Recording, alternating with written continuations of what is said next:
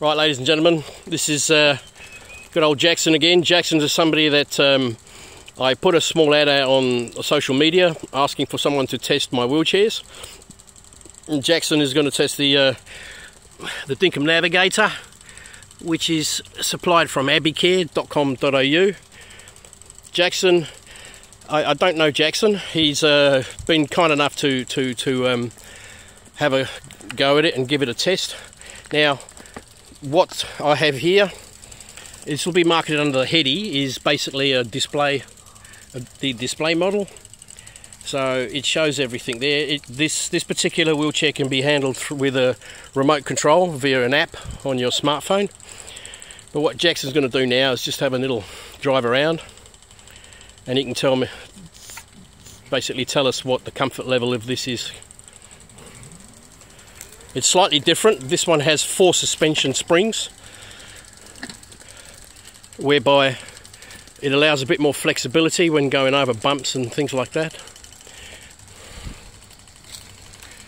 So he's basically gone over some soft sand here, some soft sand and gravel, and then he's just gone over, he's just testing it back and forth on a lip and driveway with some gravel on it.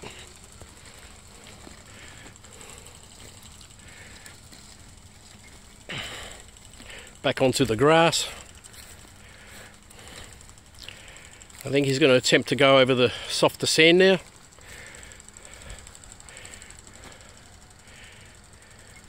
As you can see, the wheels spin a little bit, but he's managed to drive over it. That's the power of the Abbeycare wheelchairs. You can see the marks he's made on the softer sand. He's made some more marks here just driving through, and he's just come around here. And he's just come around here. That shows you how good the wheelchairs. Yeah, they're pretty soft. Yeah, that shows you how good the wheelchairs are.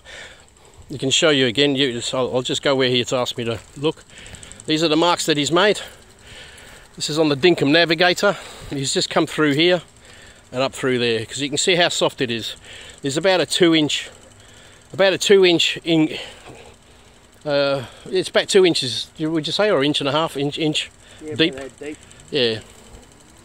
So it's gone in pretty deep. It's handled pretty well. There's a bit of where he's gone to turn around. You can see where he's turned and come around here like that.